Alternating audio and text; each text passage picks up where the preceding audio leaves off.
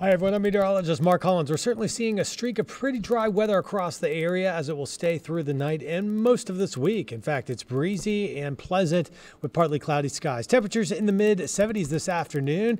And here you can see how the winds are going to stay up right on through the next couple of days. Speeds around 20 to 25 today, gusting nearly as high tomorrow. So Thursday, we're going to see a repeat performance with that onshore breeze and all the rain locked up across the mid-Mississippi Valley. Another cool evening tonight with lows in the mid-60s along the beaches to upper 50s west of I-95. So cool start tomorrow morning leads into another pleasant day with daytime highs in the mid-70s, some upper 70s by the end of the work week. But those 80s return this weekend, and then next week stays much warmer as we'll see those daytime highs take the climb into the mid to upper 80s by the end of the week. Enjoy your day.